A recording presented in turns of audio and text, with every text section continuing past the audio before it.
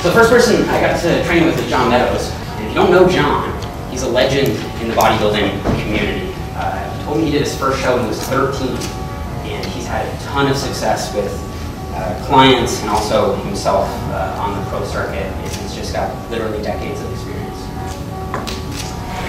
Drive that elbow down, squeeze. 2 more. Come on. One more time. Come on. Drive it down. Drive it down. There we go. Good. So what is this contraption?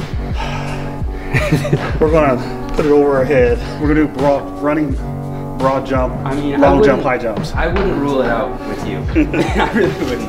A lot of people think that training with John is just like a complete bloodbath. Like it's just throwing whatever at the wall and seeing what sticks. It's actually not the way it is, having trained with him. It's actually much more well thought through. What we're going to do is we're going to work our way up slowly. So we'll have some volume, but there's only going to be one set that's really, really difficult. Okay. So we'll just work up to that. So you get a little bit more blood each set, a little bit more blood, nothing really to failure. But then once we get to that weight where we're going to be shooting for around 8 reps. Okay. And then once we get up to where it's a really tough 8, that's when we kick in that really, really hard set. And that one set it's enough, man. All right, let's get it. Come on, 3 more. 2 more, come on, go, go, go. One more time, one more time. There we go, okay, stay in there, stay in there. We got you. Okay, 8 more. 8 more, here we go. One more. Okay, now little partials, right here. 1, 2, 3, 4, 5, 6, 7. Okay, now hold it. 10, 9, 8, 7, 6, 5, 4, 3, 2, and good job. Good job. That was fun, man. So the main thing I learned from John is that it's actually really important to work hard, but to work hard in a methodical way. So I would describe this as appropriately applied effort. We know we need to apply effort, maximize progress, but we need to do it at the appropriate time and in the appropriate way. My friends and stuff were asking me like, how was the workout? Like, how much did it hurt? And even though it was probably one of the more challenging leg workouts I've ever done, but psychologically, the reason you can get through it is because of the approach John takes, which is basically all the sets leading up to that last one are not all out sets. So they're kind of like preparing you for that one set. And then mentally, you know, all you've got to do is give it your all on that one set so it's bearable. If you had to do that on say like 5 straight sets for every exercise, you would just burn out psychologically, or I would anyway. So that was what made it actually like enjoyable, is because you're like building up to this one final set, and then you just got to go in that like get it mentality, and then it's more bearable that way, right? Why is training hard important? I would say work ethic really matters for sports success in general. Obviously, there are genetic differences that determine how well people do at different sports. But I would say, with equal genetic footing, what separates champions from, say, like 3rd place, probably work ethic. 5, come on, let me work with you, come on, 3 more. 1, 2, 3, now hold it right there, 10, 9, 8, 7, hold it down, 4, 3, 2, and done. Yeah. Oh man, that's the hardest set I've ever done in my life, for trust. Oh, yeah, baby.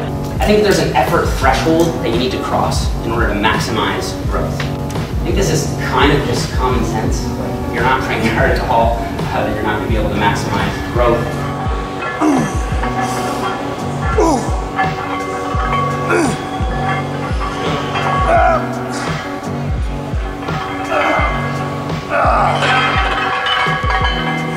I didn't quite get 8, but that's okay. Yeah. That was fun. So John has a really cool way of doing this. I haven't really seen it much, or if at all, anywhere else, at least not in the way he does it. So he has like this 4-phase sequence of how he structures his exercises during training. So he starts with an activator exercise. So the goal here, the main goal is injury prevention. He does this to kind of get blood flowing to the joint, get the muscles nice and loosened up. This is usually some kind of machine, so like a chest press, for example. After that, he'll do a main compound movement. So this is like the main tension stuff. So like, say an incline barbell press. Lower rep work here Also, still leaving a few reps in the tank. Alright. After that, you'll do the pump phase. So this is the real failure stuff. This is what everybody kind of focuses on. And this is when he'll do, say, drop sets, accentuated negatives, iso holds, all the fun stuff, you know, in the videos. Nice. That's it, ain't moving. Nice work. And after that will be the stretch phase. This is what he finishes with. And I think this is also really smart. So it makes sense to put that at the end. Also, finishing with a stretch exercise feels really good. After a chest day, doing dumbbells with really strong stretch at the bottom, or like even an iso hold at the bottom, I think it's a really good way to finish things off. Oh man. So first of all, you're doing a pretty damn good job, man. That's pretty good. There's a couple things though. Yeah. I want you to stand right here and I want you to watch my shoulders. Okay. Okay, watch this. Now watch this. Oh yeah. Now watch this. Now watch this. Oh yeah, okay. When you start coming down here on your wrist, watch what's happening to my shoulders. What's going on with my shoulders? It's coming in, it's coming forward. They're closing up. So if you want to look big and voluminous, get your hand here. All the way in against your side. Now lift your chest, drop it down a little bit. You just made yourself look a lot thicker. Anyway, you want to grab food or? Yeah. Yeah? Hell yeah, man. I never turned into food. Yeah? We got to refuel. That's funny. Kiwi dog. I like it. Yeah. That's the new nickname. You know Kiwi what, dog. man?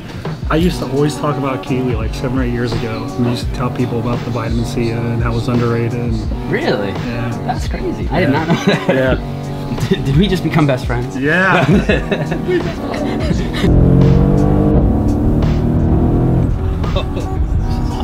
That's crazy. Well, I like to think of myself as the best poker playing bodybuilder. So Jeff has an opportunity to take that title away from me. What you gonna do, Jonathan? You staying in or 10? All right. Yeah. You guys can put in your blinds, but I'm going all in. All right, I'm gonna do the same thing. We're all in? Yeah. I'm all in too. Clubs, Seven, clubs, seven. clubs. Boom. Give me a 10. 10 or clubs? Seven. Clubs. Okay, one more 2 seven. more clubs. Ooh, ouch for me. One more seven. I need a Time. 10.